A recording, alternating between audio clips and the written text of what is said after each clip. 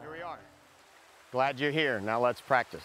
Let's take child's pose. So rolling on to all fours, lifting your hips up, bringing your big toes together, back behind.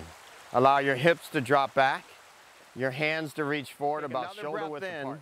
And now as you exhale, bend your knees, step forward. Half lift, fold forward.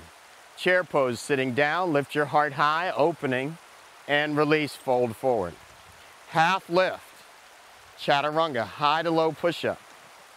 Upward facing dog, inhale. Downward facing dog, exhale. Stepping your right foot to your hands, warrior one, reach up.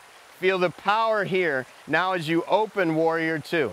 So there's a difference here. When we allow ourselves to open our bodies up, there's an easier place of power.